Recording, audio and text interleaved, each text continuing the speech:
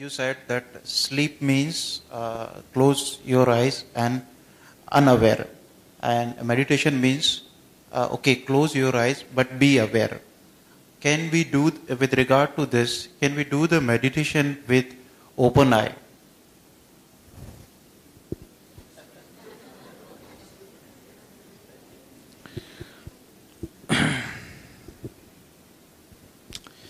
Once there was a Sufi master.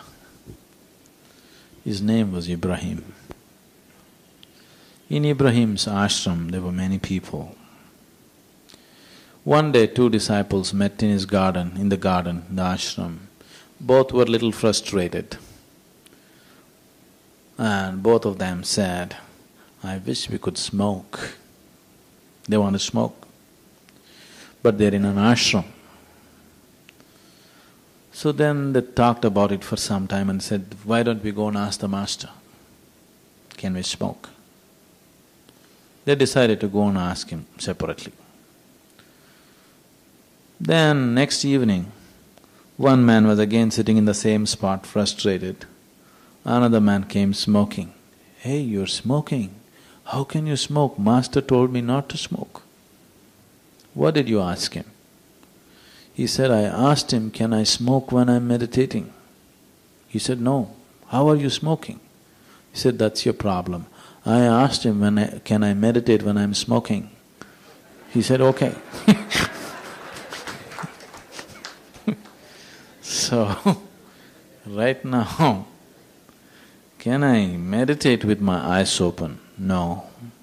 With eyes open, can I be meditative? Yes.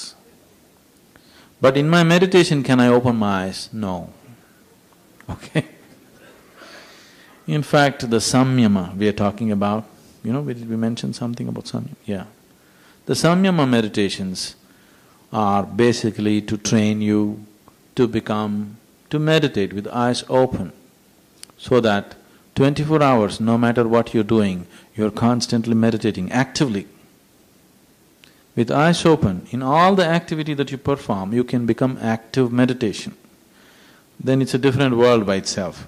So samyama meditations are for that purpose, to train you to open eyes and meditate. But don't attempt shunya with eyes open. With eyes closed, staying aware, how many problems you have. You open your eyes, where all you will go.